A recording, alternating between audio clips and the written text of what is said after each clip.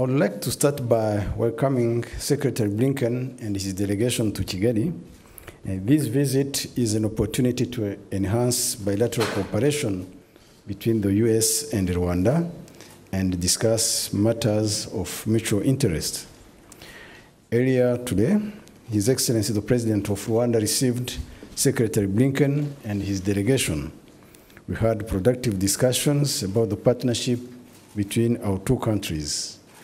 At the bilateral level, we appreciated our substantial cooperation in various sectors, including defense and security, trade and investment, peacekeeping, and health. The government of Rwanda appreciates the significant support of the US government in the fight against COVID-19 in Rwanda, where the US government contributed more than 5 million doses of vaccines and 100 medical ventilators to Rwanda. The US continues to be indeed a strong partner in Rwanda's efforts to build a strong and resilient health system. Our military cooperation has continued to grow, and we were happy to co-host with the US the 11th Annual African Air Chiefs Symposium earlier this year in Kigali. We also discussed insecurity in Eastern DRC, the very real consequences for Rwanda, and reaffirmed our support to regional efforts, including the Nairobi and Rwanda initiatives toward peace and stability in our region.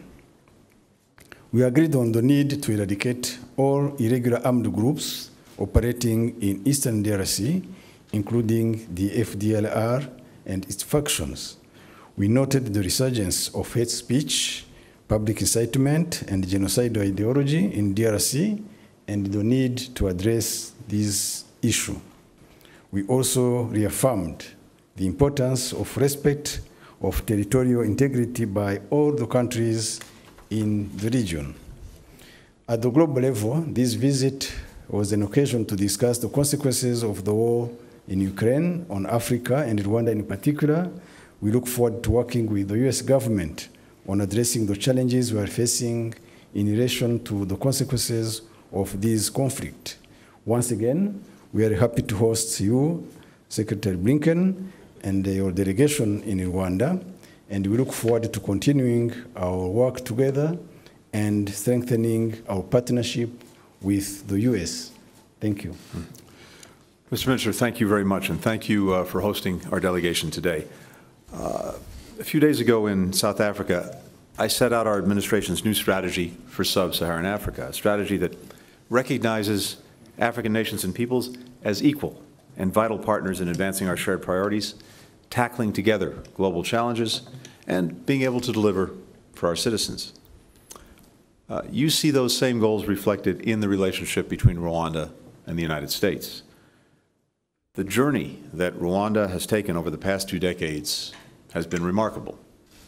You've risen from the ashes of genocide to become a global destination for innovation, for investment, for tourism.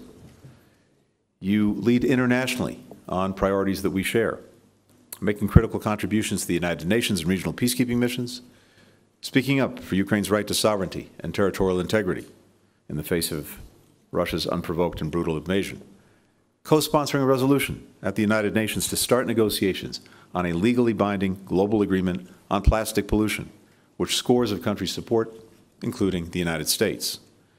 And our two countries have worked closely together on issues that matter a great deal to Rwanda's future: improving the quality of your healthcare system, strengthening your agricultural production and food security, expanding economic opportunities, bolstering the education system so that Rwandan youth are empowered to seize opportunities in the 21st century economy. In partnership with COVAX, as the Minister mentioned, the United States has donated more than 5.5 million doses of safe and effective vaccines to Rwanda, which has helped the country vaccinate nearly 70%, fully vaccinate nearly 70% of its population. In the last 6 years, we've helped more than 2.8 million Rwandans get access to electricity for the first time, electricity generated using renewable energy. So the relationship between our peoples is deep and diverse, as is evident in the collaboration between Rwandan and American non-governmental organizations, students, entrepreneurs, doctors, and others. As the Foreign Minister said, we just came from a meeting with President Kagame where we covered a wide range of issues, including many of the ones that I've just discussed. I also raised issues where we have real concerns. On those, our discussions were direct, candid, respectful. The President candidly conveyed his views as well. I discussed the credible reports indicating that Rwanda continues to support the M23 rebel group and has its own forces inside the DRC. We recognize that Rwanda has security concerns of its own, including reports of cooperation between the Congolese military and the Democratic Forces for the Liberation of Rwanda, the DFLR, an armed group. My message to both President Tshisekedi and President Kagame this week has been the same. Any support or cooperation with any armed group in eastern DRC endangers local communities and regional stability, and every country in the region must respect the territorial integrity of the others. The United States has the same message for all neighboring countries. We've seen where the failure to respect these principles can lead in the immeasurable consequences of decades-long conflict in eastern DRC, which has taken the lives of more than 5 million people and displaced millions more. Coming out of the discussions, both presidents have agreed to engage in direct talks with each other. They're both ready to resume the talks in the context of the Nairobi process with armed groups, and both welcome the continued U.S. engagement in support of African-led mediation efforts.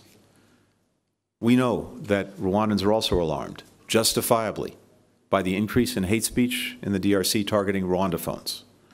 The United States will continue to condemn such unacceptable and dangerous rhetoric, and I encourage President Tshisekedi's government to do the same.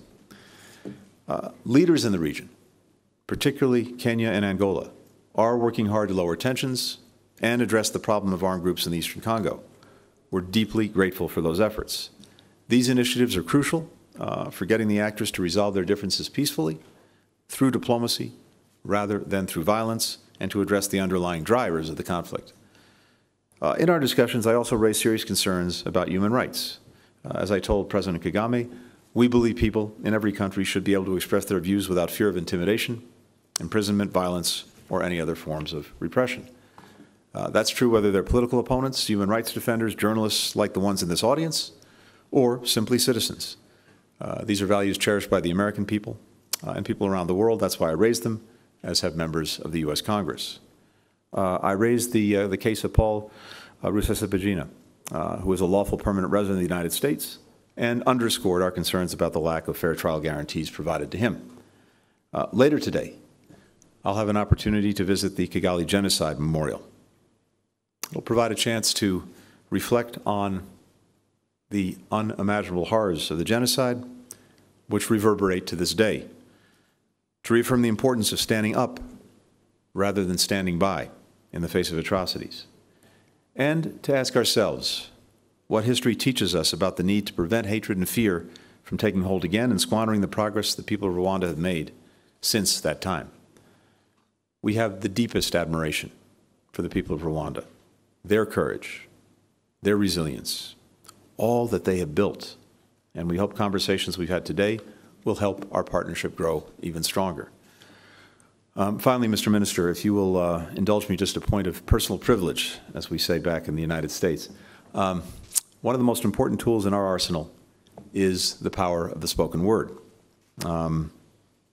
What we say, both at home and on the world stage. For the past 18 months, our voice, my voice, has been shaped and sharpened by our chief speechwriter, Megan Rooney. I raise this now because Megan will soon be leaving the department.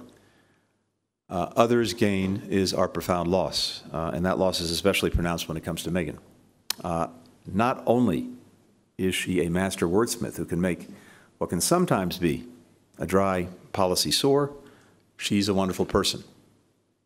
Kind, funny, fun to be around. To put it in the vernacular, she brings a trademark joie de vivre, which has been a light for me and our entire team, especially the case when we're traveling around the world. So, Megan, thank you, thank you, thank you.